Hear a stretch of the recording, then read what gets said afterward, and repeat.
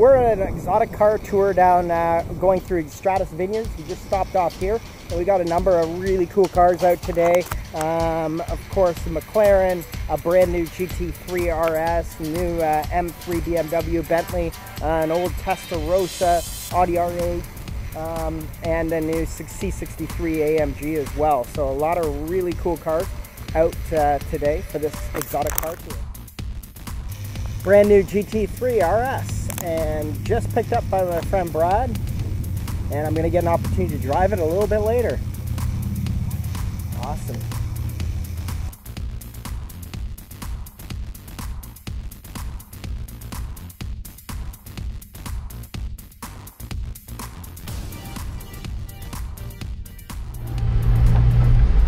So you're in Sport PDK and you're in Sport Exhaust. Awesome. See, there.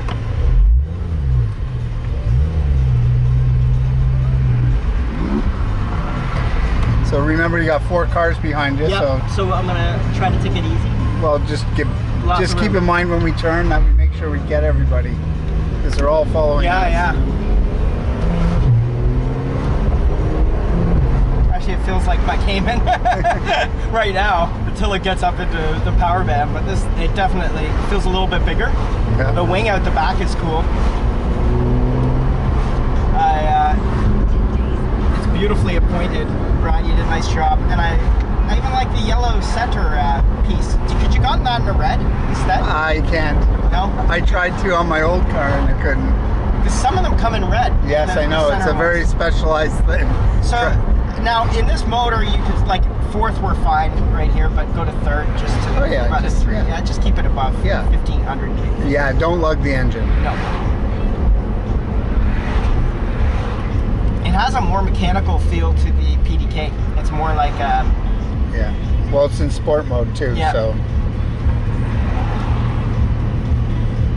What we're probably going to do is go up through here. Yeah. Okay. And go along the Welland Canal and up through all the up the roads.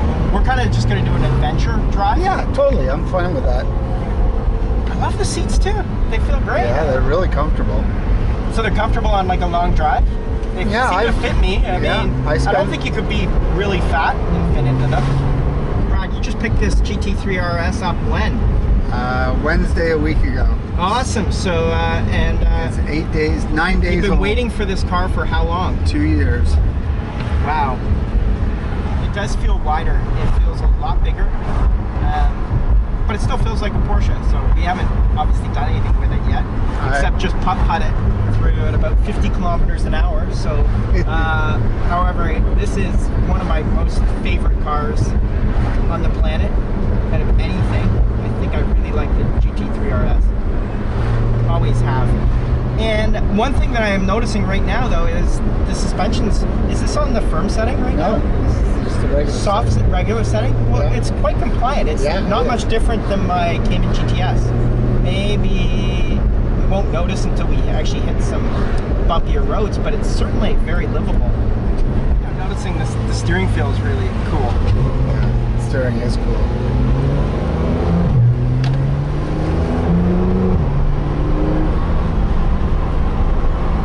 And it is very easy to drive.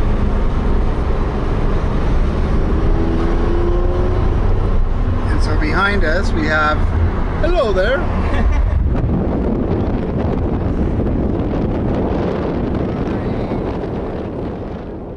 So I have had the chance to wind this out a little bit on these back roads, keeping it well within the limits, but it is quite the car. I love it. I love it. I want one.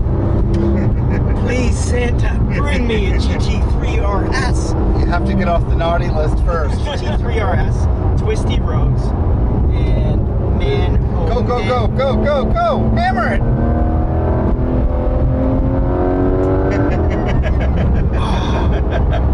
Isn't it like so planted? This thing is great.